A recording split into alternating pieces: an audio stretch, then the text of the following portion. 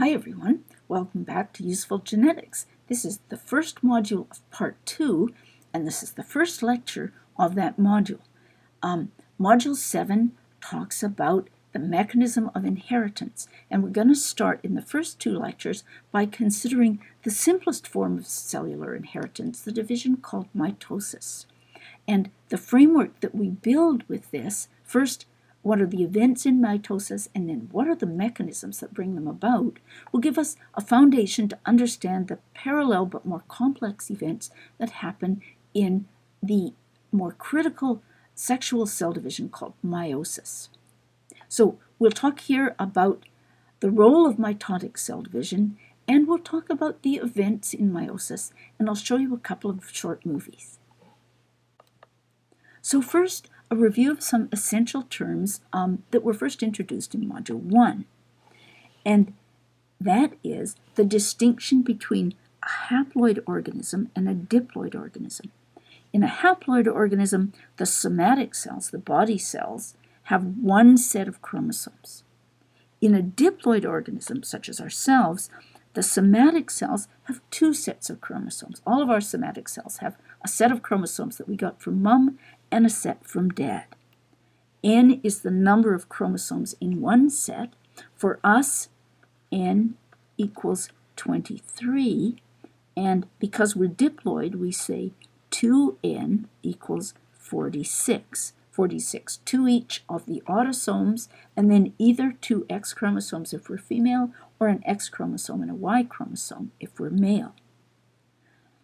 Now, here's a simplified drawing of the cell cycle focusing on the chromosomes. So we have here a cell with 3 chromosomes, and that cell grows. Eventually it replicates its DNA here in what's called S phase. This is growth.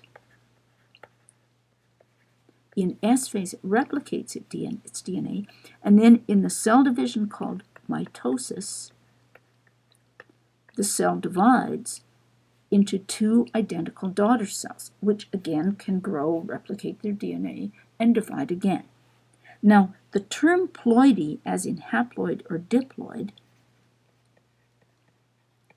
isn't applied to the difference between cells before and after they replicate their DNA or before and after they divide. This cell would be considered as haploid throughout its growth cycle. Even though the amounts of DNA change, the number of functionally different sets of chromosomes don't change. Now, the other very important concept that we need to remember is that of homologous chromosomes. We introduced homology in Module 1. We said things are homologous if they're similar because of shared ancestry. The homologous chromosomes, the chromosomes that we get from mom and from dad, are homologous because they share recent ancestry. And they're extremely similar. They're 99.9% identical. So each chromosome, one that we got from mom, the chromosome one that we got from mom, 99% identical to the chromosome one that you got from dad. And they're identical because they are recently descended from a common ancestor chromosome. That's why we call them homologous. Now, here's a cell undergoing mitosis, and I've drawn the chromosomes, and I'm using these chromosomes to tell you what kind of representation I'm going to be using, especially for the rest of this module when we'll be talking a lot about chromosomes. Here, I've done what I will continue to do, which is I've represented chromosomes that I want you to see as homologous as being the same size and the same shape. So these 2 chromosomes are meant to be seen as homologous. These 2 chromosomes are also meant to be seen as homologous. These 2 chromosomes are not homologous. They're drawn with different lengths and different shapes. I've also used color coding to indicate the parentage of the chromosomes. So I've used dark blue for the chromosomes that came from one parent, say dad, and light blue for the chromosomes that came from the other parent, mom.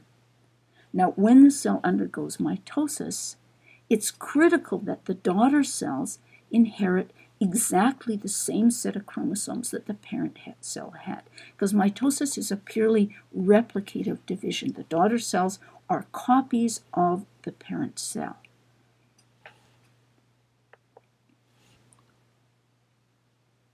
Now, here's a question. Without looking back at the previous slide, how do the pink cells and the blue cells differ? And pick as many of these as you think is correct.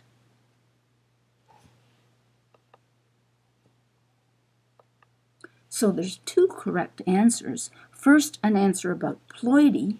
The blue cells are represented as haploid. The pink cells are represented as diploid.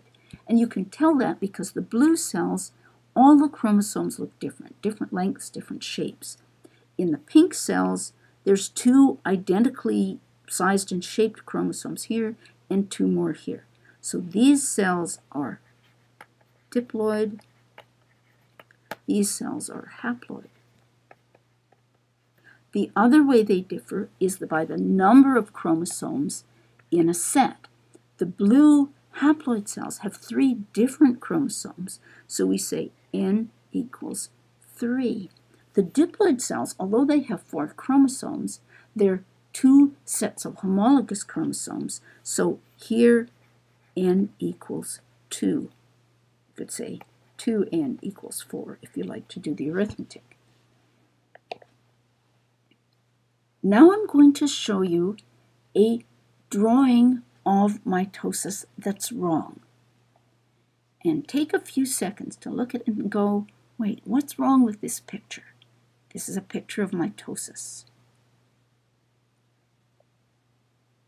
And, well, what's obviously wrong is that the daughter cells are not identical to each other, and they're not identical to the parent cell. One of the daughter cells has only 2 chromosomes, the other has 4, but the parent cell had 3 chromosomes. Now, here's mitosis done right. In this case, each of the daughter cells has 3 chromosomes, and they don't just have any old 3 chromosomes, they have 1 each of the same chromosomes that were in the parent cell. So where did this mitosis go wrong? And the answer is it went wrong quite early. It went wrong here, just after the DNA replicated. And what was wrong is that the chromatids, the 2 copies of the chromosome after the DNA replicated, they came apart as if they were now independent chromosomes. They floated around the cell independently. They attached independently to the spindle fibers. But because the spindle fibers can't tell one chromosome from another, the spindle fibers just grabbed random chromosomes and wound up getting them wrong.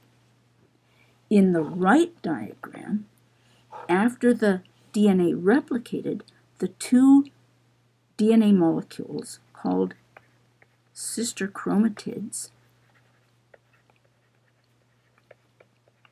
because they haven't quite graduated to being independent chromosomes yet, stayed together and behaved as if they were a single chromosome up to the point where the spindle fibers attached to them to pull them apart. So we wound up with a pair of spindle fibers attached to each pair of sister chromatids. Then when the spindle fibers pulled the pairs apart, each daughter cell got 1 of each kind of chromosome. Now I'm going to show you 2 movies of chromosomes in action. The first is a homemade simulation movie, and the second is a movie of real cells. So here's the homemade simulation movie. The line represents a cell getting ready to go through mitosis. And the first thing that's going to happen is that the chromosomes are going to replicate. The DNA replicates. So now we've got 2 copies of each chromosome, and they're staying together. The next thing that's going to happen, you've seen it's just started, is that this coiled structure called a centriole has replicated to produce 2 centrioles, and one of them is going to move over to the other side of the cell.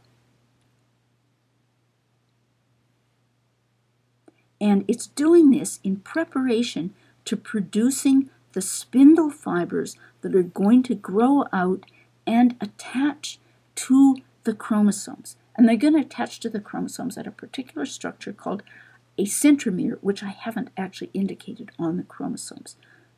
So now, here are the spindle fibers growing out, and you see that they've attached one to each, from each side, to one of the two sister chromatids in the cell. And they've pulled on the chromatids so that they're more or less lined up at the center of the cell.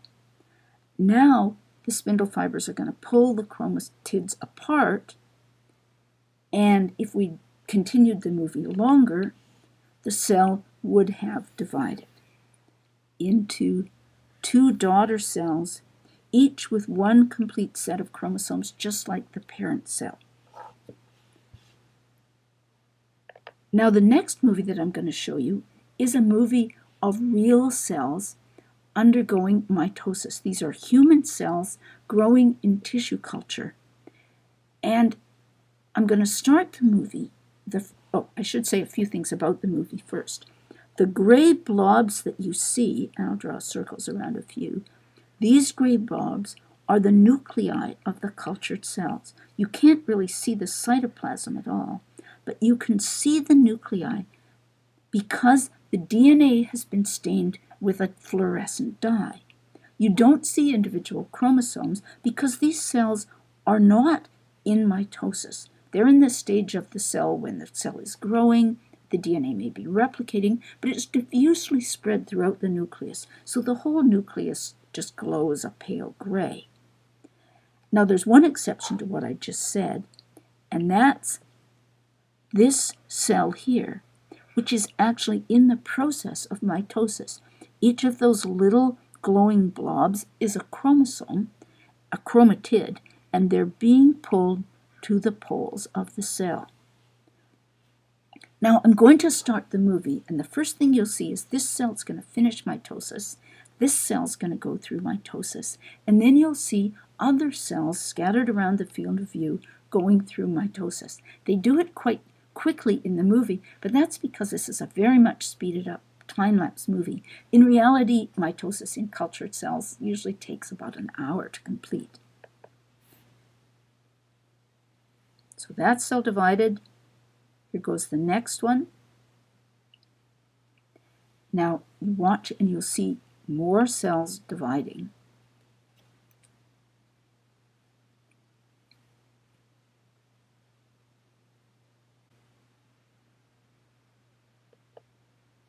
Now I'm going to mark two places in the cell that you should keep an eye on because interesting things are going to happen.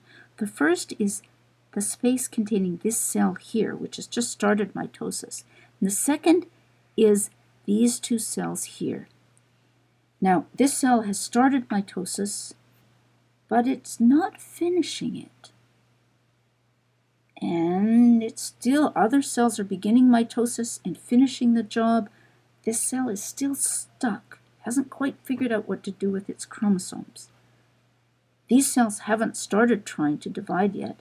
This cell is getting increasingly frantic in its attempt to sort out its chromosome. Oops, those cells just tried to divide and look at the mess they made. This cell's still struggling. There's another one going to complete it successfully. So these two cells provide examples of the kinds of things that can go wrong. They don't go wrong this often in our bodies. Cells in tissue culture are under a lot more stress in many ways than cells in our bodies. But this cell in particular provided a nice example of the cellular checkpoints. If the cell senses that the chromosomes are not lined up correctly and all ready to be separated, it won't let the cell proceed through the completion of cell division. And that's what happened to this cell. I don't know what happened to this cell.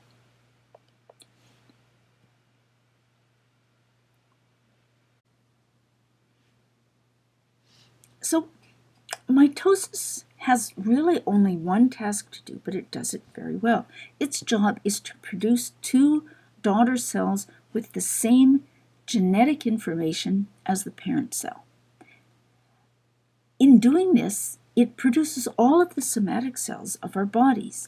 Everything except our eggs or our sperm are made by mitosis, starting from the diploid cell that arises when the egg that became us was fertilized by the sperm. The key to mitosis's ability to do this is the behavior of the sister chromatids, the two DNA molecules that are produced when the DNA replicates each chromosome. These two DNA molecules stay together after DNA replication, and they stay together until they're pulled apart by the spindle fibers when the cell is finally ready to complete cell division. Coming up next, we're going to see how this happens. We're going to view mitosis as a problem that the cell has to solve, and we're going to see what are the tricks it uses to solve its problems. This will prepare us to then think about how meiosis solves more complicated problems using basically the same machinery. I hope to see you there.